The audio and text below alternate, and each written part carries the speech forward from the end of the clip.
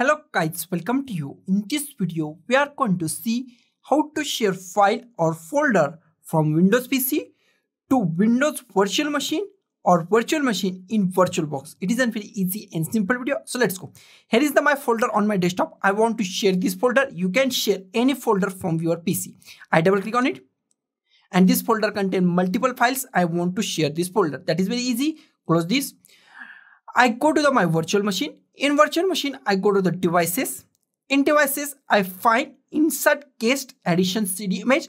Click on insert guest addition CD image. It's insert one CD in your PC. I go to this PC, double click on it. Here we find CD. I right click on it or double click on it and start a setup. I right click on it and open in new. You can go to the double click on it and it is automatically start your setup file. I double click on it. Click on the yes. Now setup file is on our toolbar or taskbar. Go to the taskbar and open our setup. Click on the next. Here we find path. Click on the next.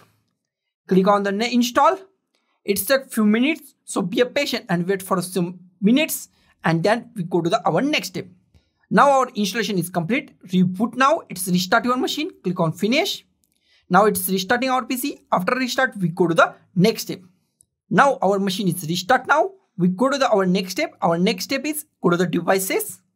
In devices, we find shared folder. Go to the shared folder. Here we find share folder settings. Shared folder settings. Click at here.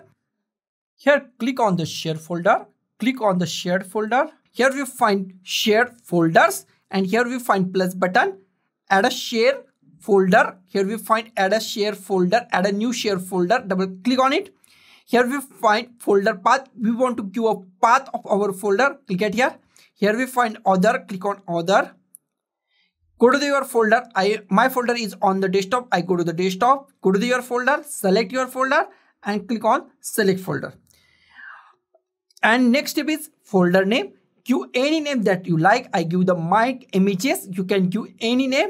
If you want to mount point, then go to the mount point. I don't want to mount point. Next option is read only. If you check this, then it is read only your file. It's not update or make any changes on your file. So I uncheck it.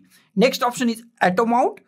I check this. It is auto mount your folder on your Windows PC. Next option is make a permanent. If you check this, then it is permanently appear on your virtual machine. And if you uncheck this, then it is appear only one time or for the one session of your login. I want to only one time appear on my screen, so I don't check this and click on OK. Click on OK. Next option is go to this PC or control panel or network. I go to this PC and here find network. Go to the network. Click on this message OK. Now here we find network Discord message. Click at here. And click on turn on network discover and file sharing. Click on yes, turn on network discover on file sharing for all public networks. Now refresh it. If it's not refreshed, then refresh from here. Now here we find VBox SVR file or PC. Double click on it. Here we find our share folder. Double click on it. And here is our all files. We just go to the view and large icons. And it's showing me all images from this folder. I double click on it. Here is the all images from that folder.